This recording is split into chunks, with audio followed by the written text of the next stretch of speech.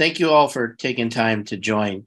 This is one of the most exciting opportunities we have to increase our understanding of what our real value is as nurse practitioners and physician assistants, from when you get out of school and you're getting your first job to the first 3 to 5 years and then beyond.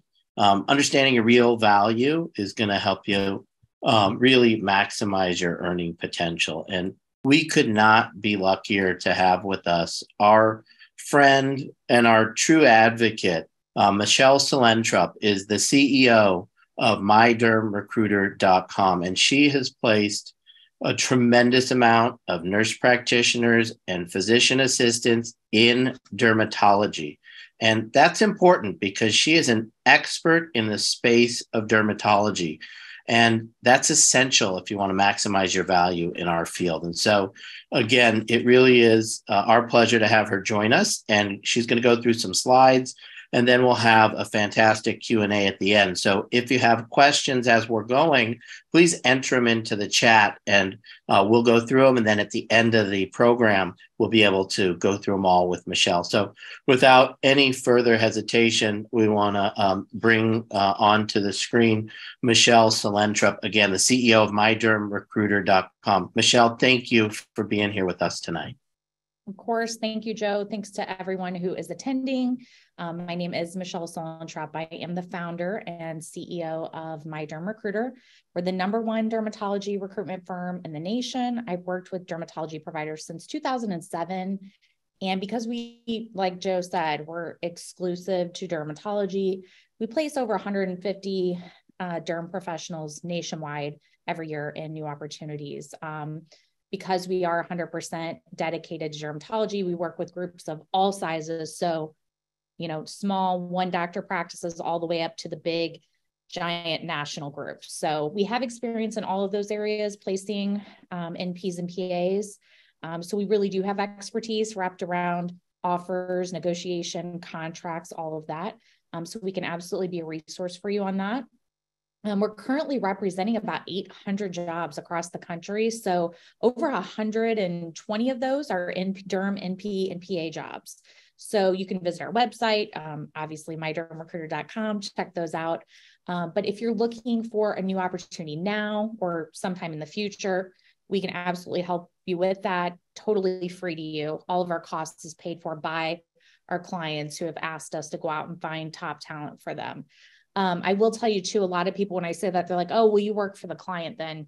We really don't. We really work for you because we're organically aligned to match you up to exactly what it is you're looking for. You're not going to take a job unless it's what you want and it meets your value, right? So we're definitely working for you guys, and our clients know that too. So it's kind of a special relationship with our candidates, and we really love it. We enjoy it. So our goal today is to help you maximize your value. We're going to use that word a lot. It's your value to your employer by understanding how they view your worth, as well as how you represent and present your worth to them. So we'll get into specifics about compensation, and we'll share with you details on contracts offered to our last 5 hires at the end. So you'll see real life placements that we made in the last 30 days. But we can get started with our introduction on our first slide. So I like this slide because it gets you thinking. Do you think in the position you're in now, whether you have 8 months of experience or 25 years of experience as a derm and PPA, do you think you're getting paid what's fair? Or what you deserve in your current opportunity? And do you know if it's competitive with what your colleagues are making out there? And as a PA or an NP, it's super important that you understand what value you bring to a practice.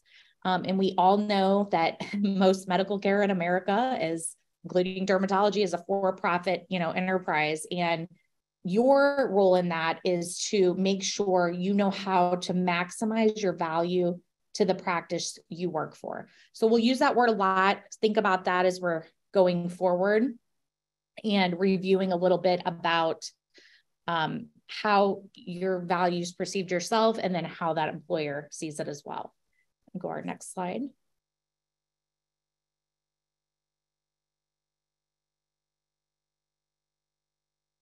So I kind of call production the dirty word of dermatology, because, production and expenses and all those words they don't teach you in becoming a medical professional, they directly affect your overall value to the practice.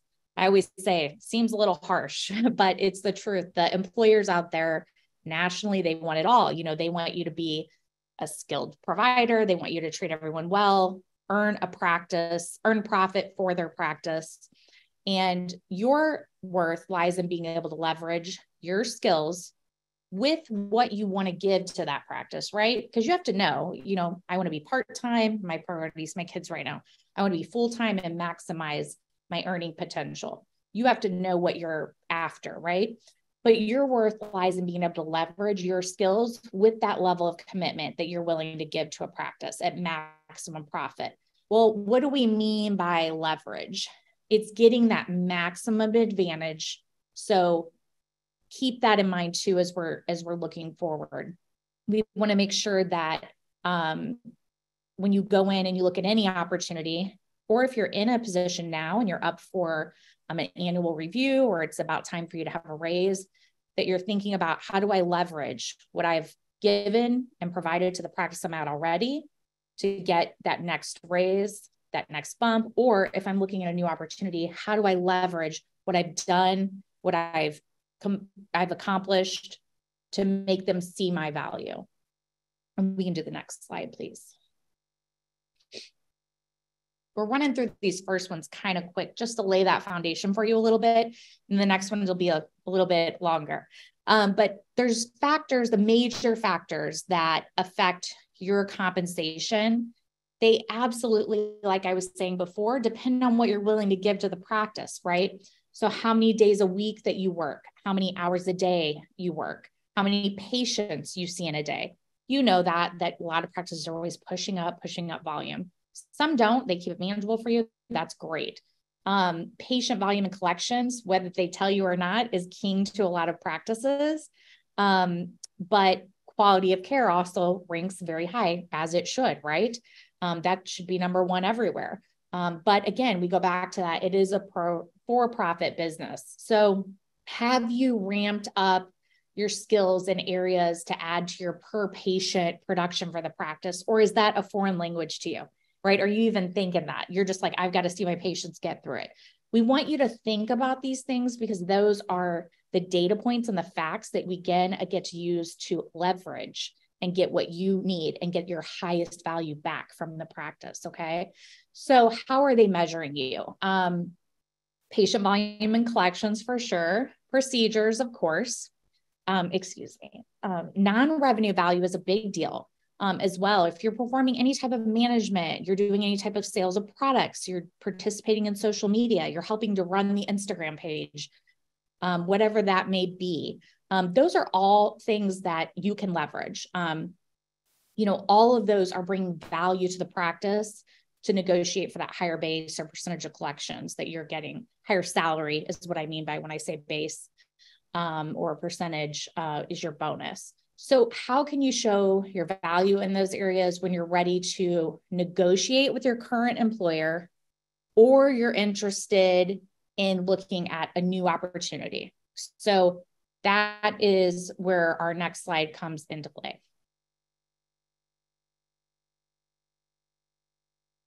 So knowing your numbers, this is not the fun part, right? You're there to take care of patients and you're there to do a great job. And that's your priority, as it should be. But leveraging your data, which is your value to the practice, is what gets you the most bang for your buck out of your employer. So knowing your numbers is key to negotiation and getting your worth, okay? So if you can't show a practice your value if you don't know it yourself. So if you don't know the difference between production and collections, your practice does, and more than likely, you're being paid on collections only in your contract. So what you're producing is what you build out through insurance, through cash payments, whatever it may be. But what they're collecting obviously is what is the practice doing to collect those dollars in for you.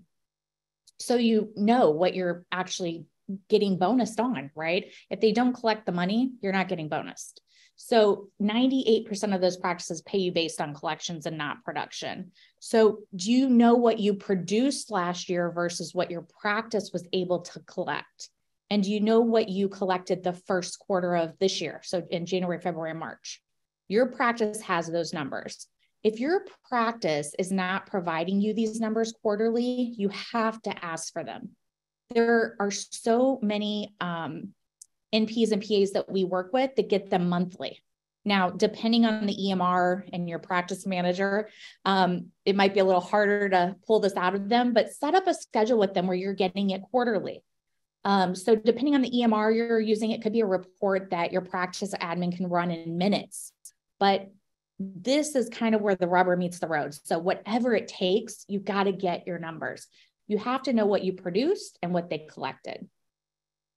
By reviewing your production versus collection numbers, you can also hold that practice accountable, of course, on their responsibilities of collecting your money. You know, if you produced $100,000 in production, so that's what you build in or revenue, yet the practice only collected 70% of that, that probably would not be okay with you. Again, most practices are collecting 90 to 95% nationally. And that's very true in derm as well. And obviously, you know, there are factors with every patient population, region, small town, things, different states, you know, that can affect your production. So how patient populations are insured, the type of insurers that your practice takes.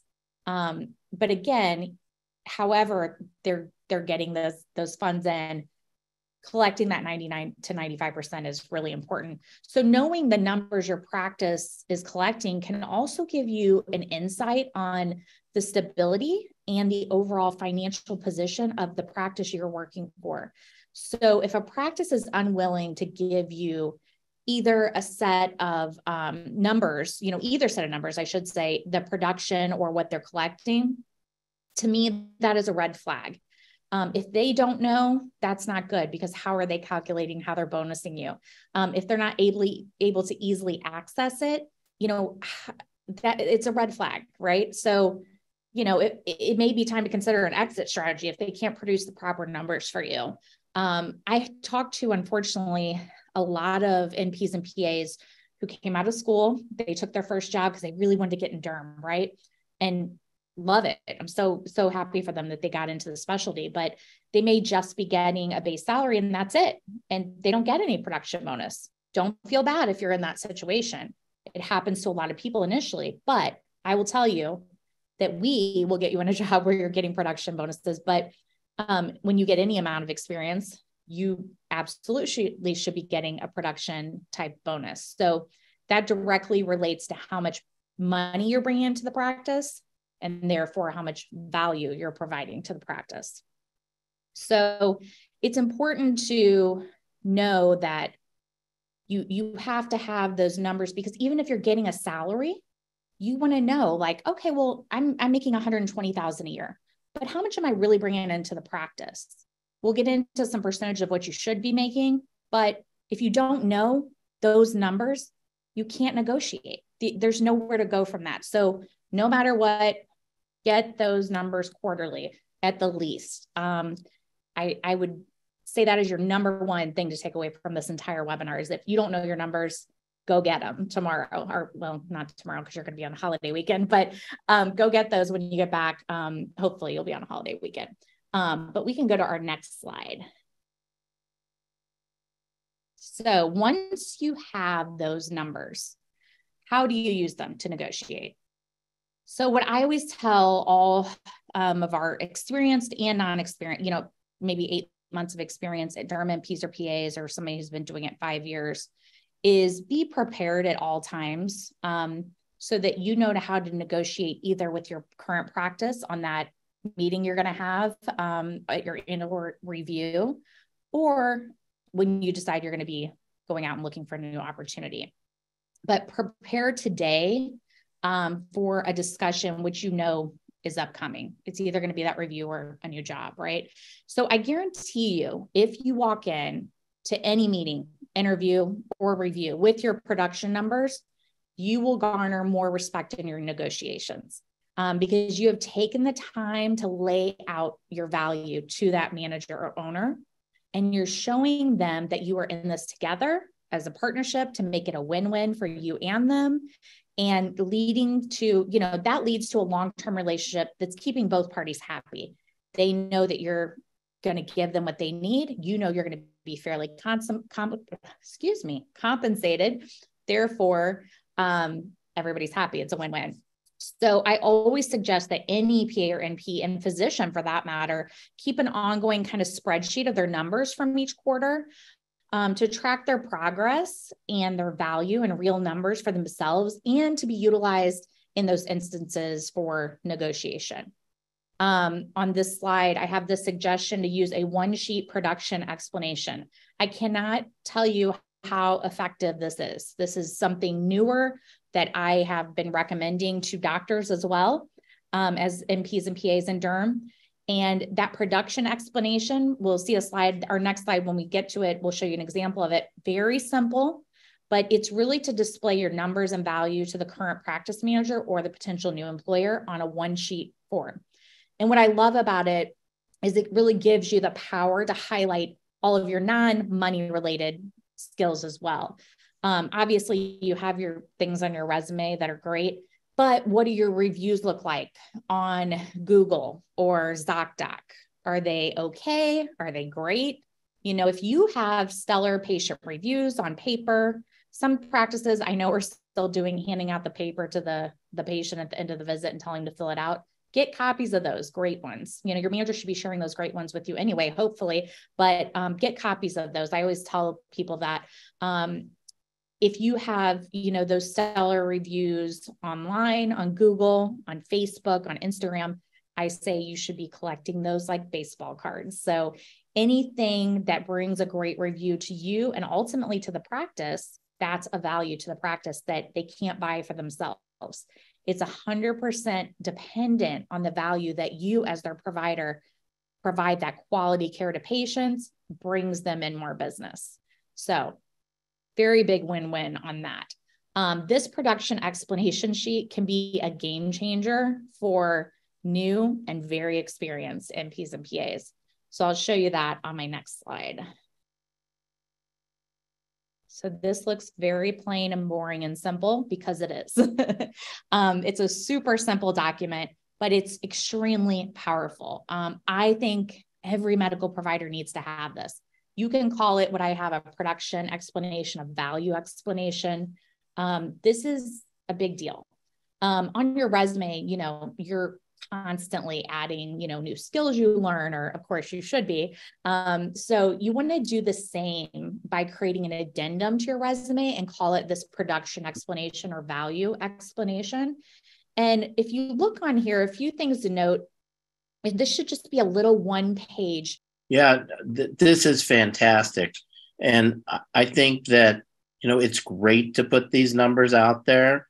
And especially when you're young or newer in practice, showing that first year, don't be self-conscious about what your collections or production are, because you're not expected in that first year or so to be super productive. Oftentimes you're working alongside someone else. So the important thing are these trends of growth to show that as you became more experienced, your production and collection numbers increased. And as you were seeing, if you're looking at this from a employer's perspective, you can see, okay, this NP or PA here has got 4 years of experience. They're seeing 30 patients a day. That's what we like to see in our practice. And they can kind of make a determination on what your production will be based on what their specific practice is set up for. Yeah, absolutely. That is a huge point that I definitely want to make, is that, if you have 8 months or 9 months of experience, this might be intimidating to look at, right? You're like, I only have 9 months, but boy, what an advantage you have to start this now in your career, to log this information, know its importance, know how it will resonate with all of your current managers, future employers. So don't be self-conscious about this. This will grow. And, I work with Casey D'Amato at Physician assistant, certified physician assistant consulting. She's a former in-clinic derm PA, and she does a lot of coaching on this stuff. So if you don't like how your sheet looks right now, maybe you've been in the industry for 5 or 6 years. Maybe you don't like how your sheet looks, and maybe it's the practice's problem. It's really not your problem, right? You're doing the best you can. You're there. You're ready to see patients. If you need a one-on-one coach for that kind of thing, I love Casey D'Amato at CPAC. She's awesome at that.